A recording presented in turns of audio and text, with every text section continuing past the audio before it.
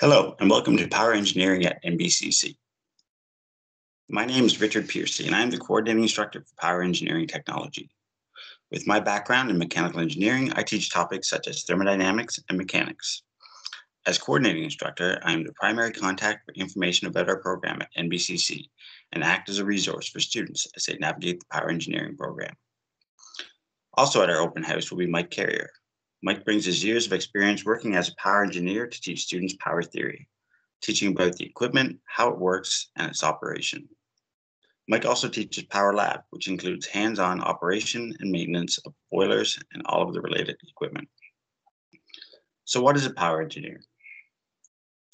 Technically, a power engineer is someone certified to operate equipment and processes regulated by the boiler and pressure vessel legislation. In fact, most people know power engineers as boiler operators, but there's so much more. In many facilities, power engineers are tasked with understanding and/or operating the end-to-end processes and equipment. This means that power engineers are required to understand not just boilers, but electricity, motors, and generators.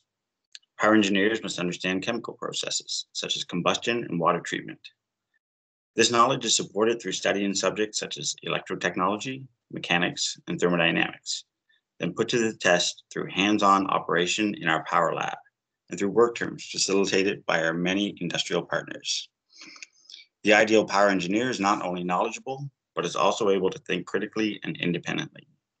They are able to troubleshoot and problem solve in complex situations. Through our program, students may qualify for power engineering licenses.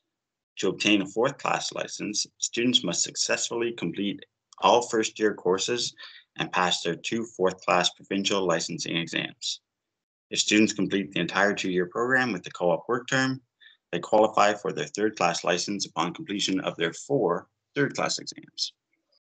As a nationally recognized certification, these power engineering licenses are transferable and allow the license holder to work as a power engineer all across Canada. As a power engineer, there are many career opportunities. An entry-level power engineer may work in a heating plant as part of a building maintenance team or as a field operator in an industrial plant. With time and experience, power engineers may become control room operators or supervisors, overseeing the daily operation of larger facilities and equipment.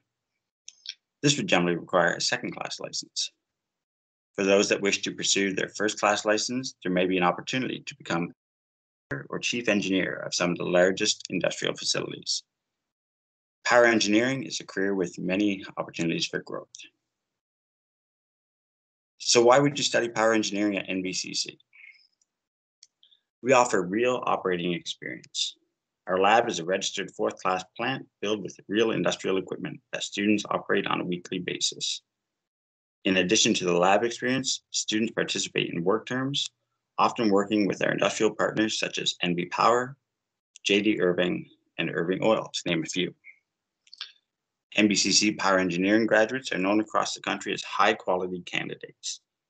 And historically, power engineering graduates have had a high rate of success in finding good jobs in the field, generally right here in New Brunswick.